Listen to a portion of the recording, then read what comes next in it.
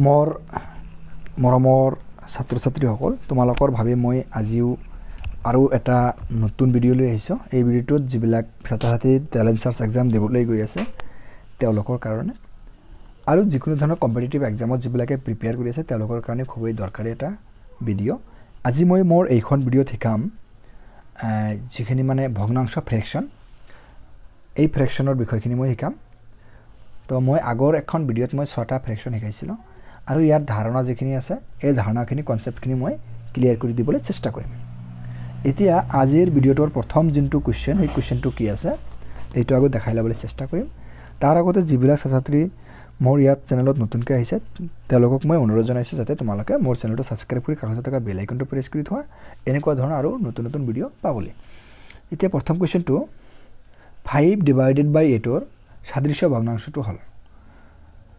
এতিয়া 5 ডিভাইডেড বাই 8 ৰ সাদৃশ্য ভগ্নাংশ কি এতিয়া সাদৃশ্য ভগ্নাংশটো কি হেতু আগত জানিব লাগিব যিবিলাক এইটো হল ভগ্নাংশৰ এই পাঁচটো হল লব আৰু আঠটো হল হৰ এইটো লব আৰু এইটো হৰ গতিকে আমি কি কৰিব লাগিব যেটো একে হৰ বিশিষ্ট এতিয়া এই হৰ যিবিলাক ভগ্নাংশৰ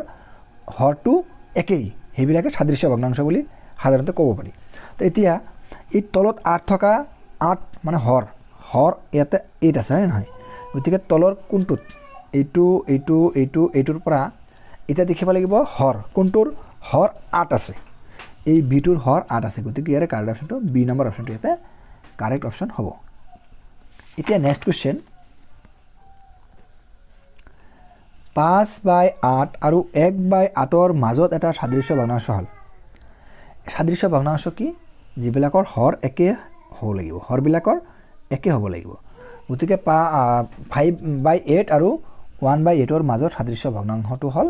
এই যে ডি নম্বৰ অপচনটো ইয়াতে কাৰেক্ট অপচন হ'ব কাৰণ এইটো ইয়াৰে কাৰেক্ট অপচন এতিয়া নেক্সট কোৱেশ্চনলৈ লৈ যাম এতিয়া নেক্সট কোৱেশ্চনটো কি আছে নেক্সট কোৱেশ্চনটো আছে বিষ্ণুৰ হাতত এটা কেকৰ 5/7 আছে তাৰে 7/2 অংশ তাৰ ভনিয়েকক দিলে এতিয়া তাৰ লগত কেকৰ পৰিমাণ হ'ব তাৰ লগত থকা কেকৰ পৰিমাণ মানে এতিয়া কি কৰিব লাগিব আমি এটো কৰিব লাগিব 5/7 - 2/7 এটো মাইনাস কৰিব লাগিব মাইনাস কৰিলে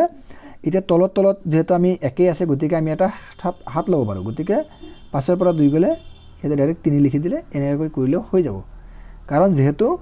এই দুটাৰ যেটো হৰ দুটা একে থকাৰ কাৰণে এনেকৈ সহজে কৰিব পৰা গল গতিকে 3/7 গতিকে এই বি নম্বৰ অপচনটো ইয়াতে কাৰেক্ট অপচন হ'ব এতিয়া নেক্সট 10 নম্বৰ কোৱেশ্চনটো কি আছে 10 নম্বৰ কোৱেশ্চনটো দেখাবলৈ চেষ্টা কৰিম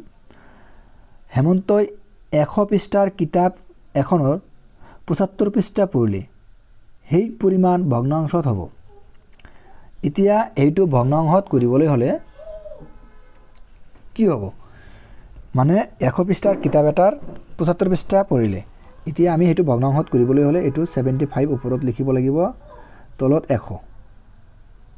ভগ্নাংশ এটো কৰিলো কৰাৰ পিছত এতিয়া যদি আমি কটাকটি কৰো 25 যদি কটাকটি কৰিলে 25 তিনিবাৰ যাব আৰু তলত 25 যাব চাৰিবাৰ গতিকে 3/4 যেটো অপচন আছে হেতু অপচন কাৰেক্ট গতিকে ইয়াতে এটো নহয় গতিকে এই অপচনটো ইয়াতে কাৰেক্ট অপচন ইয়াতে ডি নম্বৰ অপচনটো কাৰেক্ট অপচন হ'ব এতিয়া নেক্সট কোৱেশ্চন লৈ যাম মই নেক্সট 11 নম্বৰ কোৱেশ্চনটোত কি আছে দেখাই লম আগতে তৃতীয় শ্ৰেণীৰ বছৰীয়া পৰীক্ষাত 40 জন ছাত্ৰ ছাত্ৰীৰ 35 জন উত্তীৰ্ণ হল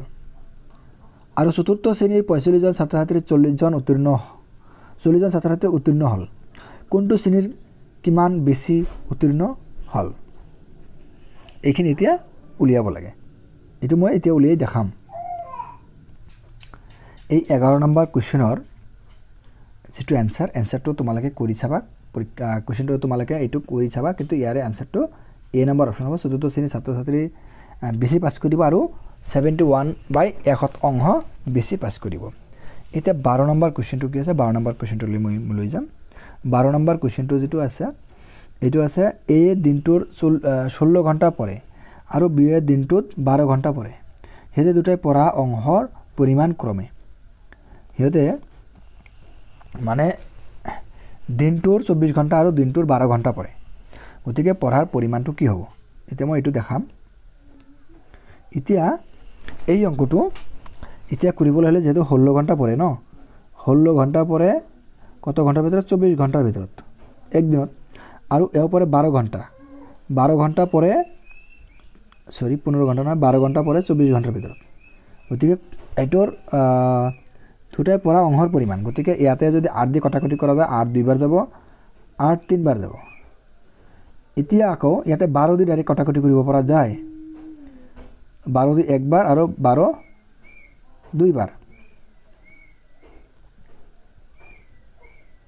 গতিকে ইয়াৰে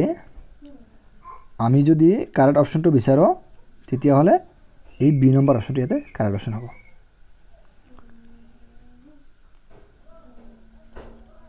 2/3 আৰু হাফ এইটো ইয়াৰে কাৰেক্ট অপশন